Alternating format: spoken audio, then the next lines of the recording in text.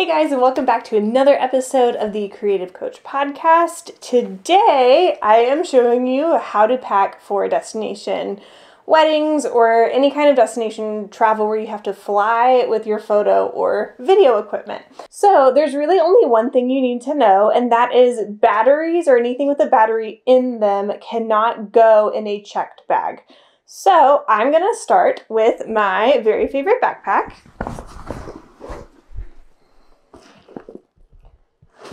This is the Peak Design backpack. So it has backpack straps, but it also opens up like this, which is like super nice and it's super easy to travel with and to shoot out of because you can just open it up and set it down wherever and have like full access to all your stuff. So in my backpack, this is going to be one of my carry-ons because you can have a personal item and a carry-on bag in most situations. So this backpack and this carry-on are what I'm going to have on me as I'm getting through the airport. This is also the two bags that I'm going to have with me when I get on and off the plane. This suitcase that's going to be checked has a risk of getting lost. So when I'm packing my carry-on bags, I'm assuming that this could be all I have with me to shoot the event. So as I'm thinking on what's going to go in my carry-on bags, I'm thinking if my checked bag gets lost, what is in here that I can replace quickly by like a trip to Walmart if I'm stateside or a trip to any kind of store that might have tripods. And really that's all that's going to be in this checked bag is going to be tripods and light stands. So when I'm packing my carry-on, I have these little cube organizers. So in this bag, I have cameras and lenses. And of course, you can bring as many camera bodies and as many lenses as you want, but I suggest having at least 2 in your carry-on and your 2 go-to lenses because your other camera bodies and lenses you can put in your checked bag, but have at least what you need to shoot with on your person. This is a bag of batteries because per TSA rules, you cannot check batteries. They have to be on your carry-on and on your person. So my bag of batteries and chargers is going to go in here. Always bring your chargers.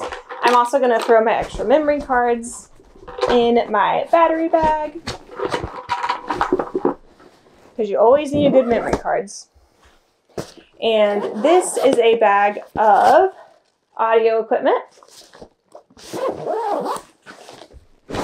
And there is an LED panel in here, which is kind of like an emergency backup.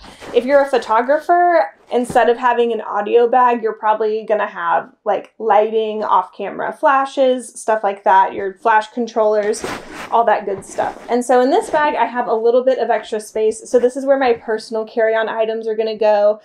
So like my phone, maybe a toothbrush, something else. You could pack extra clothes in here. This bag is just so big. You can actually fit 4 of these in here. So next up is my carry-on suitcase. So in here, I put my gimbal, or at least my gimbal battery, because I want that with me. I am somebody too, I want to be prepared in case they lose this bag, so I am just gonna pack the entire gimbal. So also in this carry-on bag, I'm gonna put in my lighting. So in here, I have the Genere torpedoes, which I love. They're a good option, like an equal to the Aperture 60Ds. They're daylight balanced. They do have gels and they don't have a mobile app, but I got them on a really good sale. So I'm going to put those in here as well because I definitely want my lighting. And then I'm going to pack in and cushion my gimbal with the clothes I want to wear to my event. I do have some extra room, so I am going to throw my toiletry bag in here as well, so that if this bag gets lost, I can still brush my teeth and I have my retainers. So that is it for my carry-ons. So as I'm hauling it through the airport, I've got my Peak Design backpack and my little carry-on. So this is what I'm carrying with me all day long, and it gets heavy. All right, so this is my huge suitcase. It's a hard shell. It's pretty solid. And I've also got this super long duffel bag. So where things get complicated when you're traveling with your gear is your light stands. So you've got two options for light stands. Here I've kind of got these like skinny, flimsy ones. Not a bad option for travel if this can support your lights safely. And these lights fit in, or these light stands fit in my suitcase as well as my tripods.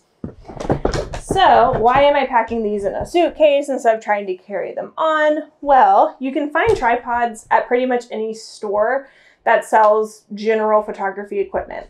They might not be the nicest tripods you can find, but if for some reason this bag gets lost, you can run into a Walmart or a Target or a Costco, or if you're overseas, some kind of equivalent store, and you can pick up a couple tripods for nothing. So that's why I put these in my carry-on, because I'm banking on being able to replace them if this bag gets lost. So where I said things get complicated is your light stands. So here I've got these little flimsy guys, and here I've got the air cushion.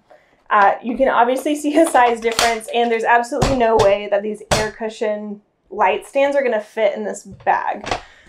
So that is where these super tall duffel bags come in. You can use these duffel bags instead of a big suitcase and just check this whole bag together. It really just depends on what you're comfy with. So if I was to bring my super tall light stands, I would pack this bag and check this bag. My tripods also fit in here, and then I'm gonna pad and pack all of this with my clothes for the week, and I'm just gonna check this bag.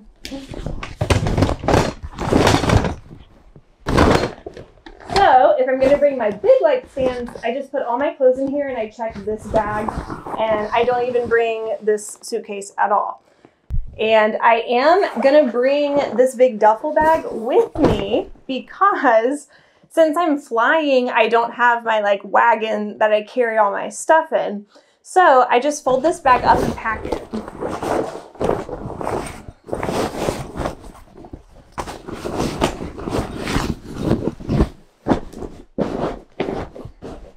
And then when I get to the hotel, I just pull my stands out and all my tall stuff and sometimes my gimbal. And this is what I pack it all in to take to the wedding. If for some reason I'm bringing my small stands instead of my tall ones, and if I bring my tall stands, I just pack all my clothes in here and then unpack my clothes at the hotel or whatever I'm staying and carry this bag to the wedding with the light stands and the tripods in them. And that is how I pack for destination weddings.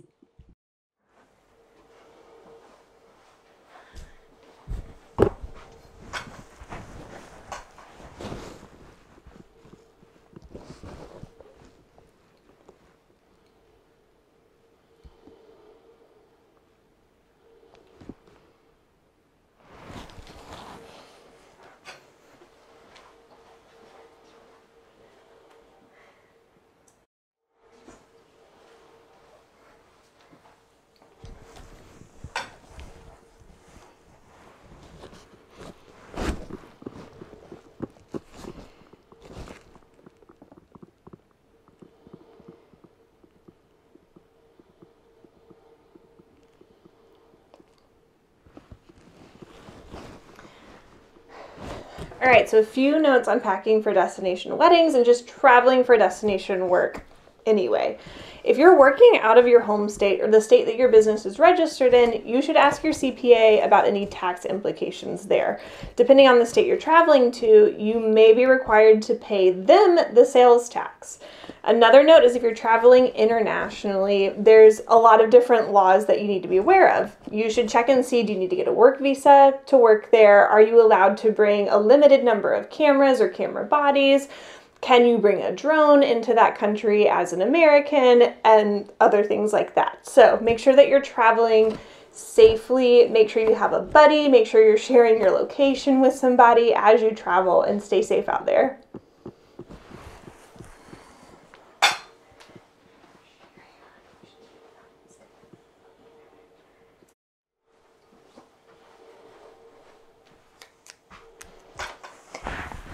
A traveling pro tip is to put an AirTag in each of your bags. So put them in with your cameras, put them in your carry-on, put them in your big bag, so that way you know where it's going to end up if your bag gets lost or if someone steals something. You might get lucky and be able to track it down if you've got an air tag on your stuff.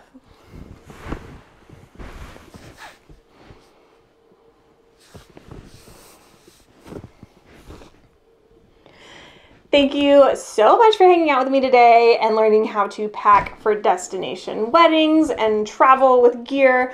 Really, the only rule is you cannot check batteries, and other than that, it's free game. So stay safe out there, and if you're looking for any of this gear, check out my Kitco link in the comments.